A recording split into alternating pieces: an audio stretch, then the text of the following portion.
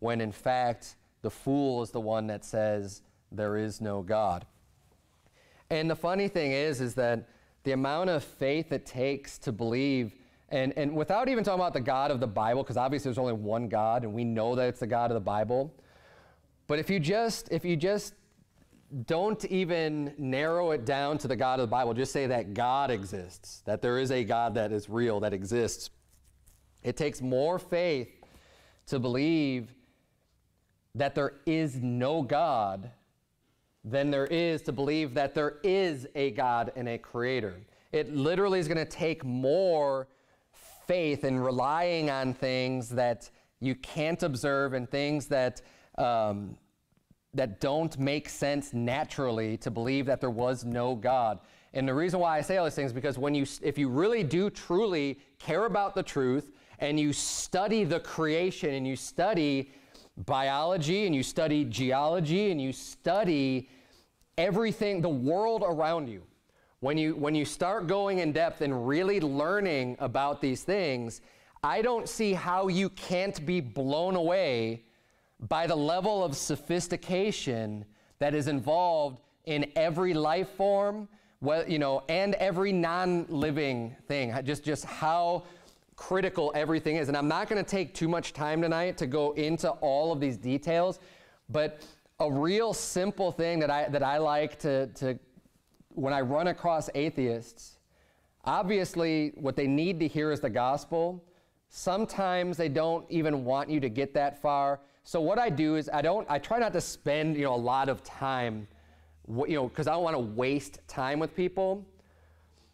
But if they won't even let me get in the gospel, I'll hit them with one little piece of information, because I think this makes sense. If you're going to claim to be real science-oriented person, say just think about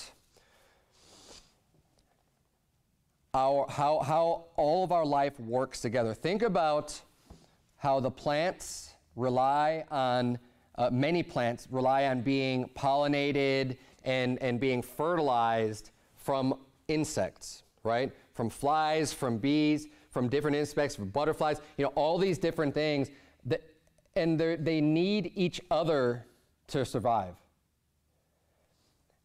You can't have one without the other. The bees need the flowers. If the flowers all died off, then the bees are going to die off. They have to be there together. And for reproduction, they both need to be there simultaneously.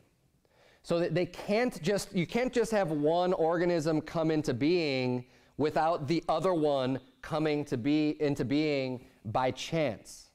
Okay?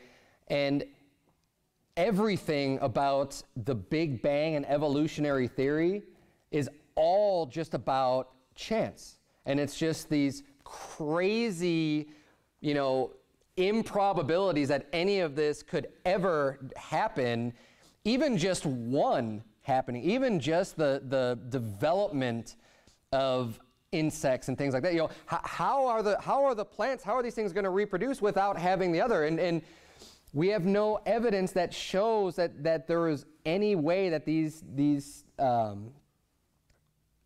life forms, including plants, could have gotten to the point that they were without, and made a transition to requiring what they require.